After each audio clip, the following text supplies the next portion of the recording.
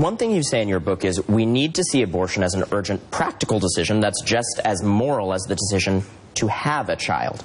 Indeed, sometimes more moral. That's your view, obviously. Do you think, though, that it's the most savvy way to frame this politically going into this kind of an election season? Should this be a moral debate on the ballot, or should it be a practical one about the health risks to women?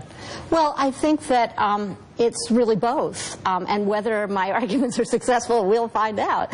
But I don't think it's going to have too much effect on the elections. But, you know, I think that it's... What I meant was that when you consider, for example, that the majority of women who have an abortion, 61%, are already mothers, you can see that the stereotype of, oh, it's the teenage slut who needs to be taught a lesson, it's the cold-hearted, child-hating career woman, you can see this isn't what it's about. These stereotypes are false. It's about women who are trying to do right by their children, by their families, by themselves. And facing an incredibly tough decision. Yes. Thank you so much, Katha Pollock. You're a very clear voice on this. Thank you so much for having me, Ronan. Really helpful to get your insights.